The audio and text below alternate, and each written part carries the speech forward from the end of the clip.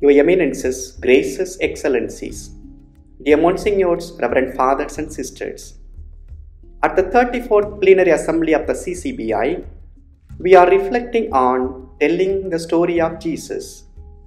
The beauty of Jesus' story is that once we begin to know it, it begins to know us and transform us. The Bible is a story. The story becomes meaningful only when we understand it.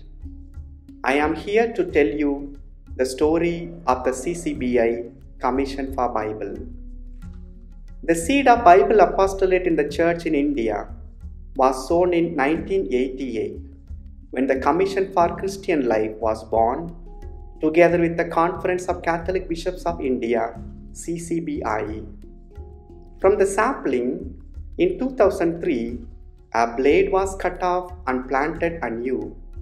Since then, the plant has been nurtured by 4 chairmen, the present one being Most Reverend Anthony Sami Peter Abir, with the member bishops Most Reverend T. Joseph Rajarao SMM and Most Reverend John Rodriguez. The roots began to spread across India as the chairman and the executive secretaries put their hearts and minds to take Bible to the people and to bring people to the Bible. Training programs, seminars, workshops, meetings, brainstorming sessions, exhibitions, competitions, quizzes, and classes were conducted at the national, regional, diocesan, and parish levels. The Word of God has been celebrated, translated, printed, and distributed. This is the first phase of biblical apostolate. In the second phase, 2 key things happened. In 2017, the English Standard Version Catholic edition was published. The text was adopted into lectionary. And in 2020, St. Paul's Bible College was launched. These 2 works brought a lot of visibility to the Commission. Now we have a standard Bible and a college. The third phase has begun now. The ESV Catholic edition has reached many through lectionary, and St. Paul's Bible College has attracted 1,200 students to enroll.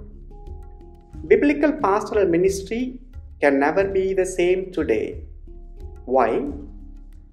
In India, our present biblical pastoral ministry has 3 problems. 1. We are still at the level of conducting quizzes, competitions, workshops, and seminars. After quizzes, competitions, workshops, and seminars, the Bible is forgotten because it has just remained an intellectual exercise. The Bible has not touched our lives. How many of us own a personal Bible? Do we hear God's word in it? How many follow-ups we had? 2. We use same methods for all people, but people are different, places are different. What is relevant to one group may not be relevant to another. 3. The Bible and its explanation is reserved only to us, the clergy and the religious. We conduct programs and lay faithful attend the programs. We have not equipped the lay faithful enough to own the Word of God, to understand it and to interpret it. The Veritatis Gaudium, a document regulating ecclesiastical institutes, has made it nearly impossible for the lay faithful to step into theological institutes unless they are ready to spend 5 years for BTH. The document for the continental stage already has reflected about Word of God centered celebrations to devalue clericalism and to encourage the participation of the lay faithful in liturgical celebrations.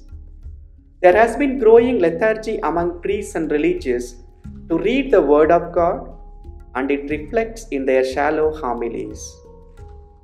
The Bible is studied in seminaries and formation houses merely to fulfill academic requirements. After the strategic planning meet in May 2022, where the Commission revised its vision and mission statements, The Commission for Bible has now only one idea, that is St. Paul's Bible College. This idea will initiate a revolution. How?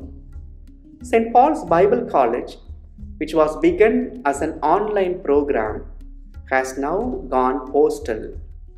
New programs such as learning Biblical Hebrew, New Testament Greek, interpretative methods, Lectio Divina, Lenten Lectio, Advent Lectio, Inner Freedom Retreat, special workshops on synodality, Saint Joseph and Mary are undertaken. The lay faithful are enthusiastic about it, and they wish that St. Paul's Bible College becomes a degree-granting biblical institute. It offers scope to reach out to formation houses and seminaries. We are now evolving a program for the novices of women religious congregations in India. The college is now creating a textbook on biblical interpretation, which could be used in all the seminaries. We will soon collaborate with different commissions. St. Paul's Bible College has its presence in social media such as Facebook, Instagram, and YouTube. The Commission publishes a bi-monthly newsletter. Recently, we conducted a joint workshop on intertextual reading of sacred scriptures, through which we made the Bible interact with scriptures of other faiths, paving way for interfaith dialogue. Besides creating resources for the celebration of the Word of God Sunday, the Commission has been involved in promoting translation in local languages. We did translation verification testing for the New Community Bible, the Mundari Bible, and the Ho Bible. Our immediate plans are the following. 1. Creating a database of Indian biblical scholars, that is, collecting their research works. 2. Establishing an interfaith scriptural library. And 3. Foreign language learning through Bible reading. Soon, L'Osservatore Romano and Time magazine may have a cover page like this if St. Paul's Bible College goes physical. It would read, CCBI Bible Institute for All, a dream comes true. Since it is our college that creates finance for our commission, we will make it fruitful and multiply. Therefore, we appeal to you, make this college go physical. Our proposal to the floor, dear local ordinaries, is the following. Our visits to Madhya Pradesh, Jharkhand, Telugu regions, our quarterly meetings with regional secretaries and religious partners, in fact, establish networking and collaboration. Therefore, help us strengthen networking at the diocesan and the regional levels, ensure appointment of the secretaries and continuity of their works, encourage Bible translation and revision in local languages, talk about Bible Commission, and above all, about St. Paul's Bible College, wherever you go. May God's word be all to all. This is the vision of our commission. Together, let us say,